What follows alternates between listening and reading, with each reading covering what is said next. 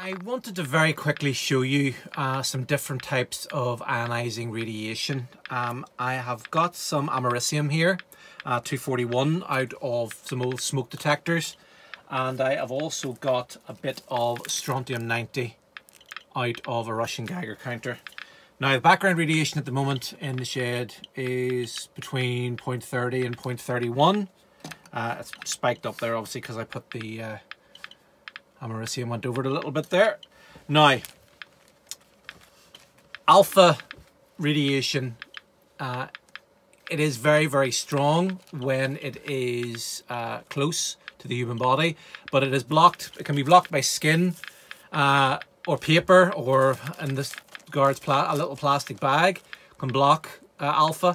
You do not want to be ingesting alpha radiation. It is incredibly dangerous when you do. That's obviously with the radium girls. It completely messes you up. You will get cancer, you will get leukemia. It is not good. So what I wanted to show you was the difference between alpha radiation enclosed and alpha radiation open with no obstructions. So what I'll do is, first of all, is I will put, with the alpha window open, on my thermometer. You can see there we're getting about 10 or so microsievert. Now alpha radiation, you really should be doing counts per minute or counts per second, which I'll do in a wee minute.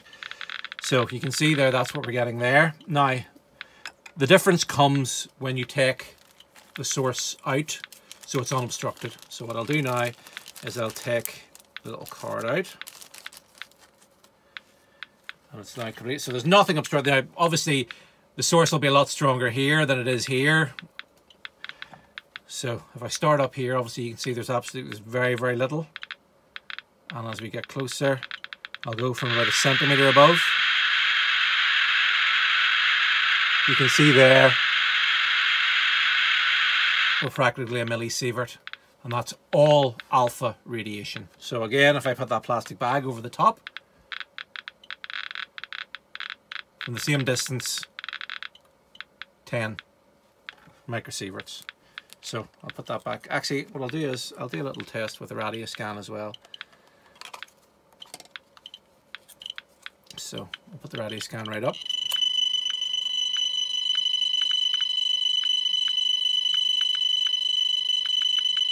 And there you go. Very, very similar level to what the thermometer was getting.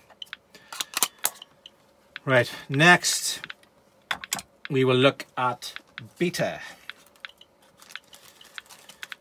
So strontium-90 mostly gives off beta radiation, and this is a very, very strong, it should have gone through a half-life by now, but it's still incredibly strong.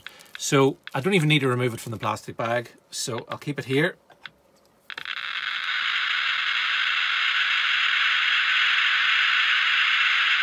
So again, we're up in millisievert range.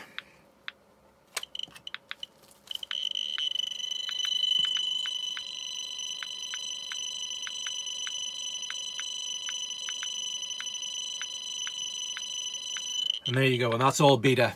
So I'll give you a little demonstration to show you that the gamma is practically nothing.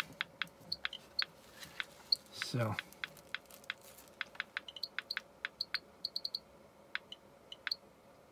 as you can see there, it's barely going above background. So there is literally no gamma coming off this at all. In fact, if you were using this meter and you were trying to find this, you probably would go straight past it. You would have to be watching this meter very, very carefully to see the slight rise.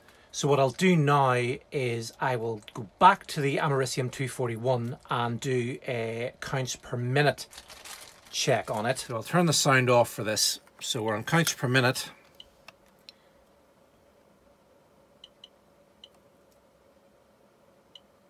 And as you can see, it's very, very quickly going up.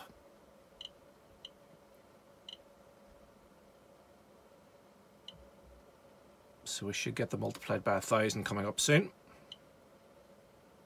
Okay, so we're up to 10,000 now, 11,000. 15,000 coming up. Now this counts for 1 minute and then updates after 1 minute. So really the counts per minute, once this stops, that's the reading you take.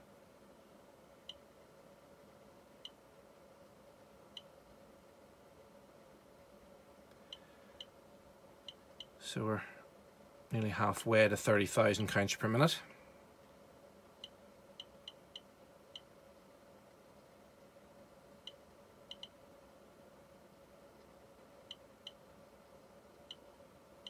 And from memory, there we go, 34,000. So practically, say that give or take 34,500 counts per minute from that, and that's predominantly alpha.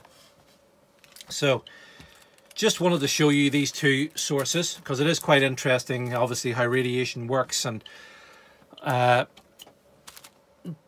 radiation is pretty mysterious and it works in mysterious ways. But listen, as always, thank you very, very much for watching.